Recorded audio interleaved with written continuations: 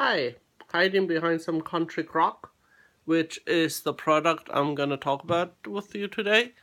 Through Influenster, thanks Influenster and their TreatVoxbox, I got a coupon for a 45-ounce container of country crock, and as you initially saw and can see again, I selected the original because I like the buttery taste of the original. I also like the texture.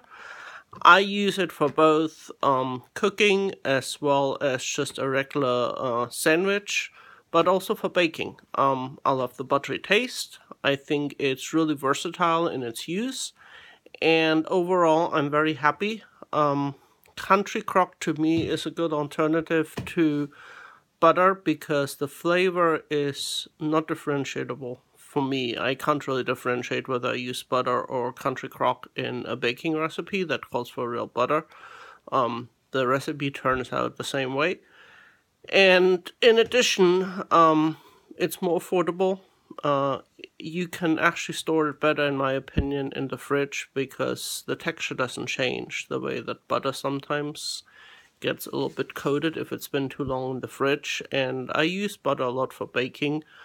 So I tend to have butter at home, but sometimes I don't bake as much, or I try to stay healthier with some applesauce substitution, and then I have an issue with the butter actually getting a coating that doesn't make it look appealing, and also I find can influence the flavor a little bit. So country crock to me is a good alternative.